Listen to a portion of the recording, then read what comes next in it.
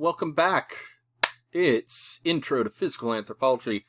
I'm David Leitner, I'm your instructor, and today, why are primates social? This is a common feature of all primates, something that we share, something called sociality, that is this ability to live in relative harmony with one another. But why do we do it? What's it good for? Wouldn't it make more sense if natural selection is all about sort of individual reproductive fitness, that we should just, I don't know, just look out for ourselves? Well, today we're going to kind of jump into some of those reasons. So, without further ado, let me introduce you to sociality. So, one thing that all mammals share is that they tend to have longer developmental periods than other animals. That is, the time we spend as children or pre-adults, pre-sexual maturity, is longer than in a lot of other kinds of organism. Primates take this to the extreme, in fact. And let's take a look at why. You can see this here, actually. You've got several different representatives of the order Primata, and you can see the various ages at which the length of gestation, amount of time spent as infants, juveniles, adults, and the period of time during which reproductive maturity occurs and the first reproduction typically occurs. You can see that while the longest period for all of these is adulthood and that period of sexual maturity, you'll notice that in each of them, however, especially in humans and many of the apes, a significant portion of time is spent after birth in either infancy or juvenile period. Why is that? That seems really strange. Well, let's take a look at some other things we know about primates. Typical litters, as it were, for primates are single offspring. Twins happen, but there are very few exceptions to this rule. Marmosets and tamarins typically have twins, and sometimes more, but by and large, single offspring is the rule in primates. That's a lot less than most other, well, I won't say most, but a lot of other mammals. Let's take a look at that. That means if you only have one offspring and they have this extended period of maturing, that's a bit unusual. Most mammals have larger litters but invest very little time and energy in parenting compared to primates. And the idea there is kind of a shotgun approach. We don't want to put too much time and investment in one because some of them are going to die. And let's just focus on the ones that survive. Okay? Primates instead say, we're going to ensure this one doesn't die by putting as much effort as we can into it. So they increase the chance of each individual offspring's survival at the cost of having fewer offspring overall. It's a trade-off. Okay? In evolutionary terms, one of the issues is that you're going to have fewer generations and fewer births as a whole in the species over the same period of time, if you take this approach. On the other hand, you're going to have a lot more survival, and you're going to ensure that those genes have a much better chance of surviving to the next generation. Put this together with another known fact about primates is we tend to be highly encephalized. That is, we have much larger brains for our body mass than is typical in most mammals. And you get this little equation. You got big brains, high maternal investment, extended period of development, and this all comes together for one thing. primates have to be socialized. Offspring have to learn outside of the womb. They aren't born with all of their instincts intact. And that's especially true in humans. Look at how long we spend in juvenile and infancy periods. You know, it can be 15 to 20 years or more, depending on, you know, when you become financially independent, I guess. But even biologically speaking, you know, we're talking about 12 to 15 years before sexual maturity. That's a long time. And we have especially long interbirth intervals as well, typically around 18 to 24 months between children. Obviously, there's a great deal of variation there, but that's what it sort of averages out to. So, yeah, this is a difference between primates and a lot of other mammals, is most of our behavior is learned. And like I say, humans take this to an even further extent. Okay, so our behavior is learned. It's not all in our genes. Okay, the brains have to finish forming by interacting with the environment and, most importantly, with other members of our species. You could, if you raise a child without any, and doesn't have to be a human child, any primate child without any exposure to others of its kind, it will have very serious developmental problems in terms of cognitive development, in terms of mental health.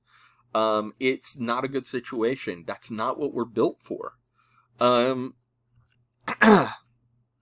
And primates as a whole exhibit more social complexity than most other mammals as well. So that social complexity is what we're spending most of our time learning. How to interact with others of our kind, how to judge their moods and their motivations, how to communicate with them, how to get what we need and also offer what they need at the same time. These are very complicated, cognitively very complicated things. And all in the service of having these bigger brains. But here's the thing. We have big brains, right? And that's true of all primates. We show a greater degree of encephalization, and especially in the neocortex. That's the cerebrum, which is especially in areas associated with higher cognitive functions, executive function, that sort of thing. In humans especially, we have a much larger surface area through the inclusion of many, many ridges and valleys. Brains are big brains are a weird adaptation, because they actually aren't that obvious on the surface as a positive thing. They're extremely metabolically expensive. They make up about 2% of your body mass and anywhere from 16 to 20% of your energy consumption. They are expensive organs in humans. And it's a little less so in other primates, but it's still pretty expensive. They take so long to develop.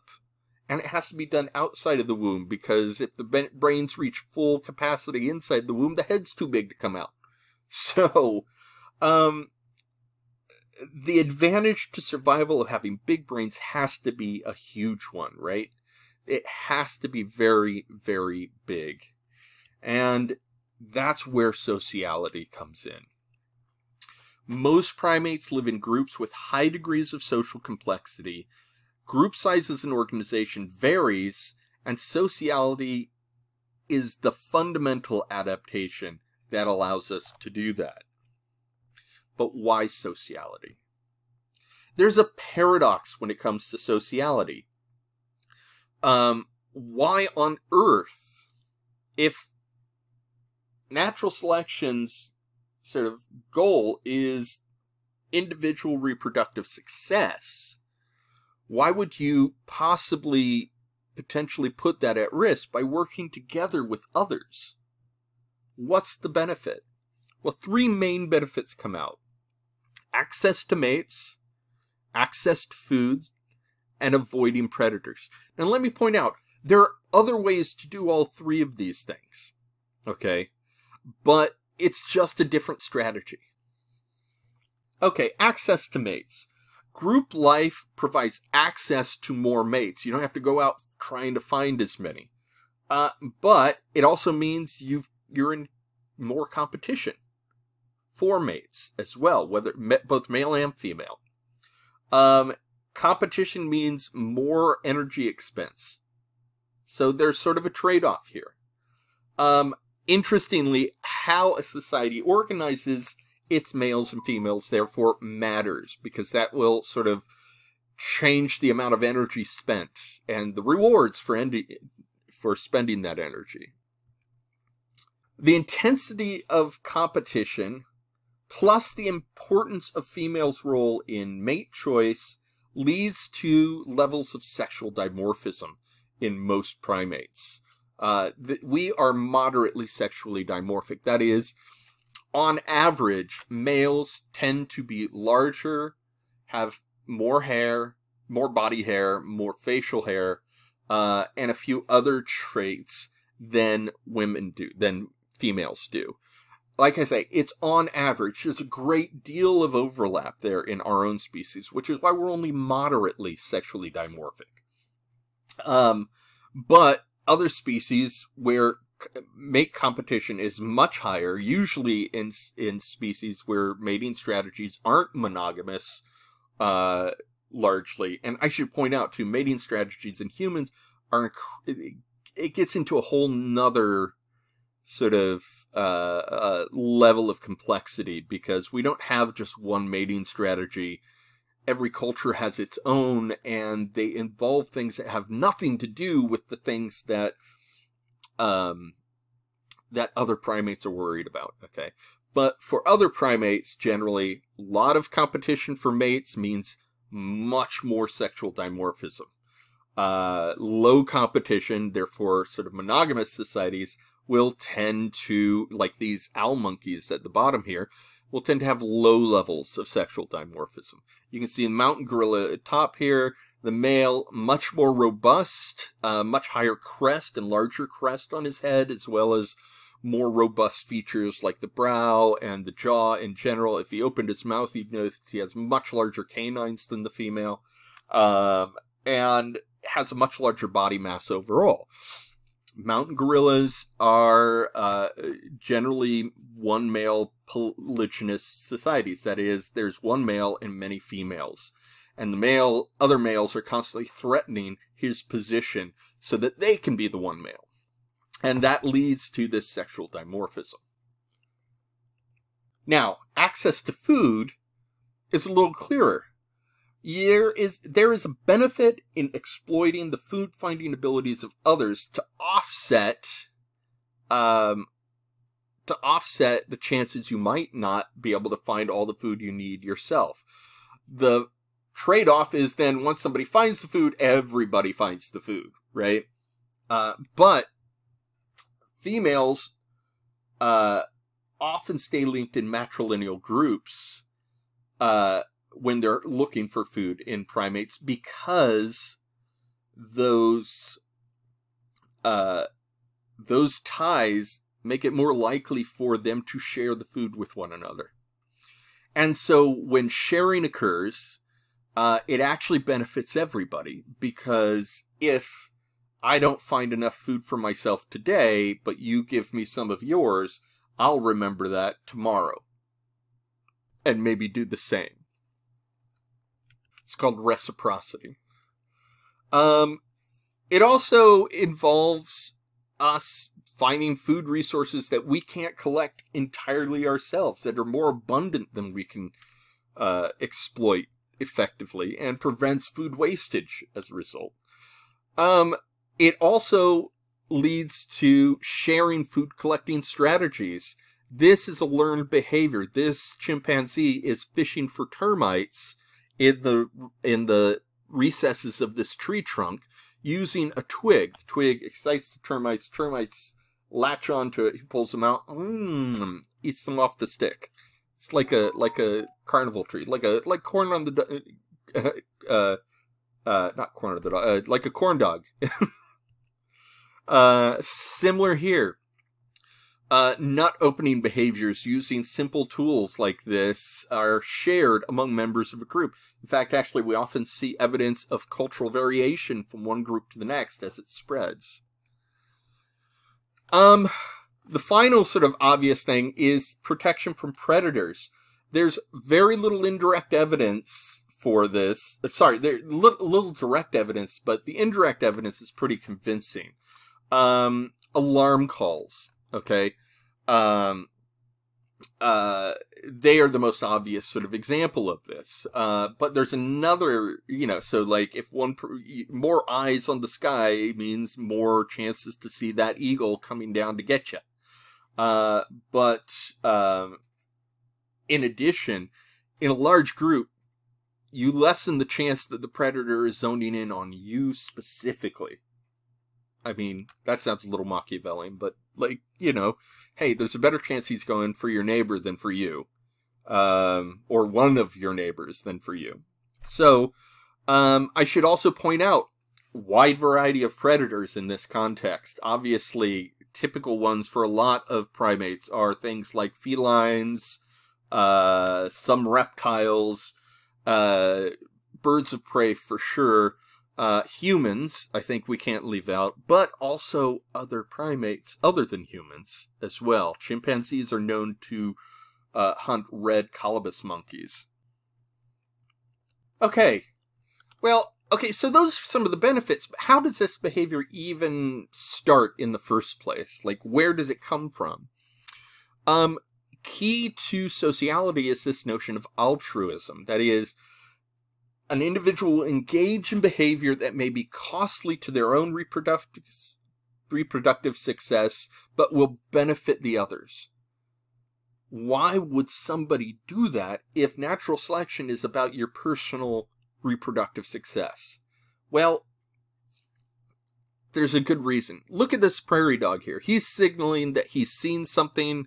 He's telling everybody, hey, there's something in the area. When he does that, I assume it's a he, it might be a she. When they do that, they are making themselves a target for whatever potential danger that is. They are drawing attention to themselves and away from everybody else. It gives everybody else a chance to escape at the cost of upping their chance of getting caught. This is an idea called inclusive fitness. That is, that instead of looking at fitness as just your personal reproductive fitness, we have to look at fitness in terms of the combination of your reproductive fitness and the fitness of everybody around you. And we have to look at this from the perspective of the gene that is behind this behavior. The gene that makes this behavior likely to happen. Because this behavior will not get passed down if it doesn't have some advantage. And so from the gene's perspective, people in your group may also have this gene.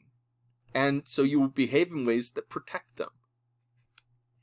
When it is directly linked to the degree of relatedness to another individual in the group, we call that kin selection. This is the tendency that animals will be more likely to act altruistically to close kin than they will to distant kin or unrelated individuals. This is, again, from the perspective of the gene that is leading to the altruistic behavior. This is a great idea because if I make sure, my sister or my child has a 50-50 chance of also having this gene, right? Assuming we only inherited from one of our parents, right? Then me and my sibling, or if I have it, there's a 50-50 chance my child has it, right? From that perspective, if I can't save myself, I better save somebody else. It's somebody who's likely to have the gene. And that is why the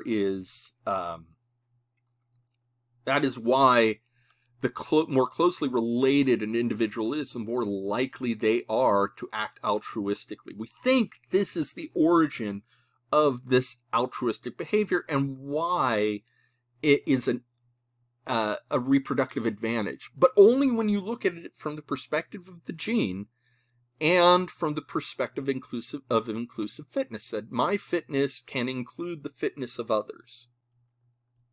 Now, the scientist who came up with this, Hamilton, developed an equation to sort of calculate this. He's a mathematician, actually, and he said, like, let's describe this mathematically.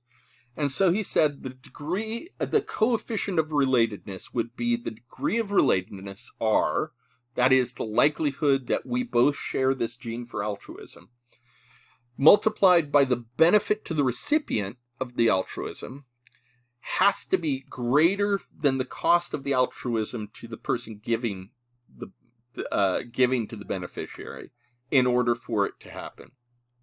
To give you a better example here, let's say the donor is a parent, the recipient's a child. In that case, R would be 1/2, 50%, right? There's a 50% chance that the altruism gene in the parent has been passed to the child. Let's say the benefit to the child of giving this child this food, say the food was scarce, you're giving the child your last piece of food. Well, maybe that results in them potentially having 3 more offspring later on. But it's going to cost you potentially 1 offspring in the future. Well, then the benefit is 3 and the cost is 1. So if we plug in the equation, 1/2 times 3, that is 1/2 is 50% likelihood that you share the gene. 3 is the benefit to the recipient, is greater than 1. That is 1.5 is greater than 1. Since 1.5 is in fact greater than 1, altruism happens. Now, if the benefit had only been 1, well, then the likelihood wouldn't have been very great, and the likelihood of altruism happening would have dropped. Now, we call this levels of selection because we can't just look at the selective advantage, the reproductive advantage, from the perspective of your individual fitness. We have to look at it from the perspective of the fitness of those around you as well. This has been a powerful factor in the evolution of primates as a whole, and especially in humans. It has made possible the evolution of complex social systems, the possibility of cooperation and of politics, and also, unfortunately, of wars as well. But it is key to the complexity of our own human sociality. It is rooted, and that sociality is rooted in our shared evolutionary history with other primates. We just need to hope they don't learn to cooperate as well as we do. Until next time, hope you have a great week and you're taking care of yourself, and I'll see you soon. Bye.